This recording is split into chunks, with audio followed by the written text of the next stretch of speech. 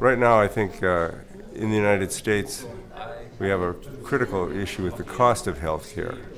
We have superb health care available for some of our people, but not for all of our people. Other parts of the world, health care is not available for most people.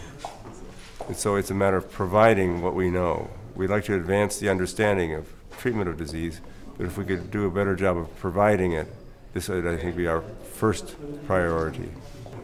This summit will not end the problems in world health, but I think it will empower the workers by hearing each other's presentations and, very importantly, activating the young people.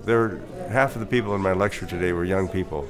Many of them came up. They felt this gratifies them, that in fact they're making an important commitment to a non-lucrative medical specialty to prevent disease, particularly in third world. So I think this will renew the energies, and there will be a 5th and a 6th and a 7th World Health Summit, each one being very important, though. This is very important work. You know, connecting people, it's sort of a scientific effort that began long before Facebook, this network of scientific colleagues. And we consider the colleagues, in addition in other countries, it's enormous. And we make friends and open doors through science. We have a very special opportunity. The World Health Summit is a wonderful reunion of people doing very important and very special work. And they're gaining momentum.